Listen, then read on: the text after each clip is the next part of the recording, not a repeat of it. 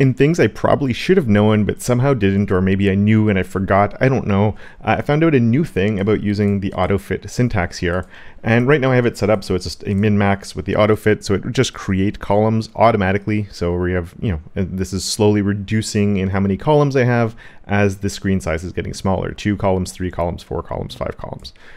What if you always want only an even number of columns though? I came up with a really complicated way of doing this, but there's actually a really simple way of doing it. And I found out by, thankfully in social media, people always share better ways of doing things. And I just have to repeat the same one over again. And I just have this to fit in vertical format, so it's one on top of each other. It's just, you have the auto fit with the comma, and then you put your other declarations here space separated. And as soon as I do that, now we have 4 columns, then we're gonna go up to 6 columns. Then we're going to go up to 8 columns.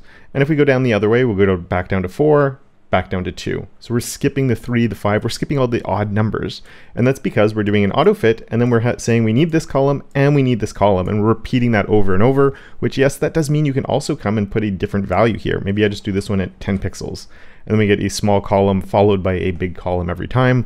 I'm not sure why I'd use this one necessarily, but having 2 equal columns I think could be kind of useful in the right situation. And when I saw this, I thought it was a pretty cool thing. And of course, you could do that with 3 columns or 4. If I wanted to make it divisions of 3, I could do it with divisions of 3, and so on and so forth. So you could do a lot of cool stuff with this. Thought it was really cool. And when I saw it, that surprised me. So I thought it'd be fun to share. And I hope you like this one too.